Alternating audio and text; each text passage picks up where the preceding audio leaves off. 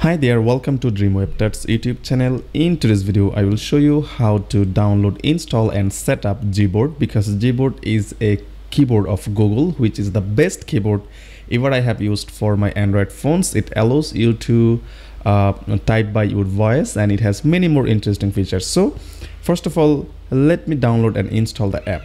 First of all, you need to tap on Play Store and search for Gboard. Okay, Gboard. So search for Gboard and you will find the app Gboard. Click install and it will be downloaded and installed. It has 7 million reviews. The download is complete. It's now installing. Okay, so download is now complete. Let's open the Gboard and now you need to configure. Okay, select enable in settings and you need to enable Gboard here. Okay, so I will disable Gbox, because Gbox is another keyboard that I don't need for now. So select Gboard and select use. Okay, enable this and then select input method. Okay, so select input method and you need to select Gboard, because currently rhythmic is now selected. Select Gboard and there you go. You can set additional languages. You can add your native languages. Let's say if you are from German, you can add German language. If you are from India, you can select your Indian language. Okay, so click done, select done, and there you go. Now you will find the languages list. Okay, so let me show you how it works at first and then I will show you everything. So let me press the home button. Now let me show you how the keyboard looks like.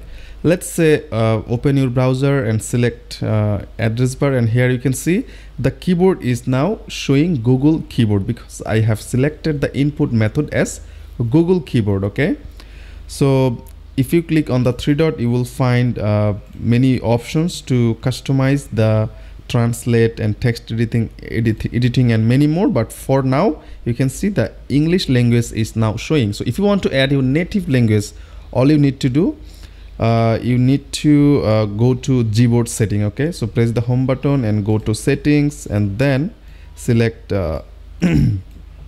input method here, select additional settings.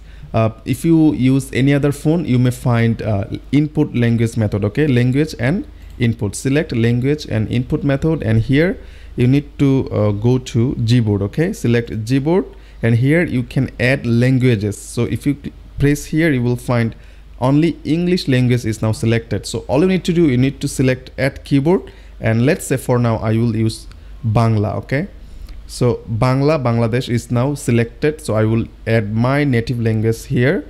I will select this one because it's a different typing method. Let's deselect it and select this one. Okay, so click tap on done and there you go. If you go back and press home button and select the browser again, and if you long press here, you will find your all languages that you have added in your Gboard. So for now I will add my native language Bangla here, select Bangla and there you go. If I type Bangla, the Bangla languages will show here. Okay, so you can see here when I typed Bangla language is now showing. This is how you can add your own language if you want to use Gboard. And if you open Gboard, you will find many features to, let's say if you want to change the language, you can simply select tap on this icon, because this global icon, if you tap here, the language will be changed. You can see here BNEN selected. That means Bangla, English is now selected. And if you press again here, you can see English is now selected. So you don't need to every time long press and then select the language. Just simply press on the icon and it will change the language. And you can change the theme by tapping here. You can customize everything. You can customize the clipboard if you need, and it has many options that you can really use to customize this keyboard according to your preferences. I hope you guys understand how to use and how to install and set up Gboard for you. If you tap on the button, you can type by your voice. Okay, let's say type here, select hello.